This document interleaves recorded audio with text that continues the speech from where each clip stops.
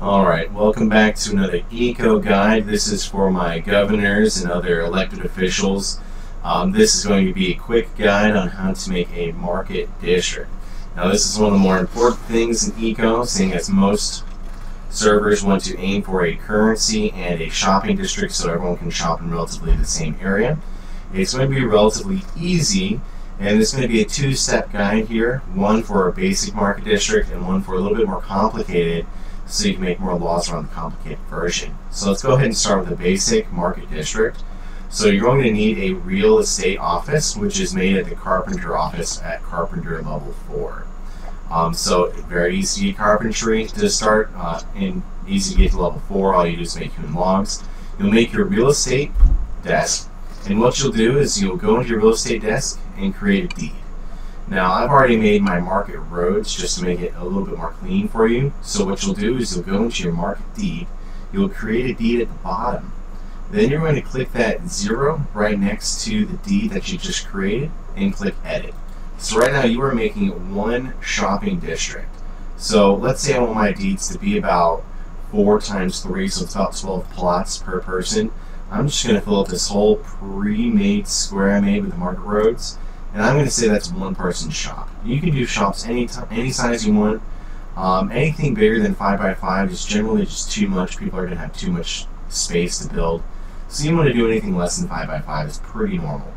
You're going to submit. So right now I have a 4x3 shopping district I now have. So I can name this whatever I want. For example, I'm going to name this Market Shop 1.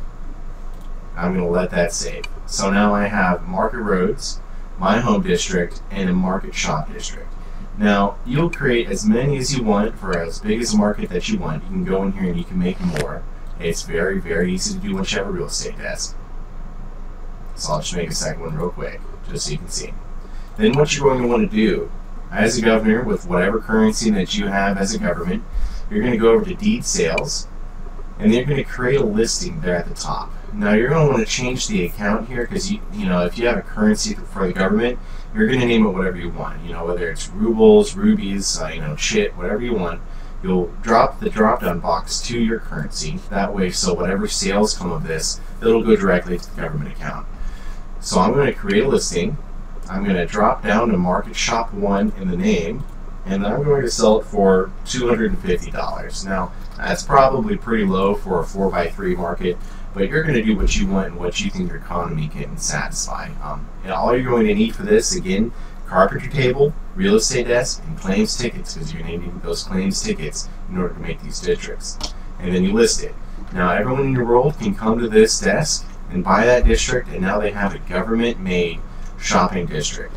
So again, you can make it as big as you want, you can make it as small as you want, but that's the general idea. Now, for the second part of this guide, I'm going to make it a little bit more complicated. You can stop here if you want, but if you want to make it a little bit more complicated, keep watching. So the second part is the zoning office. In the zoning office, you can make districts. So with districts, you can go in here and you can make a completely new district, and you can put that right over where your shop was. So let's say I want to add a new district. I'm going to go in here and I'm going to make that where the market I just sold was. I'm going to submit, I'll name it whatever I want, and then I can start that election and make that district a market district that way. So again, go in here, you edit your district map, I added the shop, and I submitted it. Once that law passes, if that law passes, you can now go over to your court office and you can make a law around that district. What this is useful for, if you want to give a tax break to people within your market district, you can very easily make a law and put in district requirements around that and give people tax breaks if they sell on that district, or let's say you want to tax people for building a shop, you can make a construct law and tax them or pay them based on what they make. So this is a quick example. This is for my market roads. This law right here, if you want to pause and look at it, this would make it so if a citizen builds on my market roads, they get paid.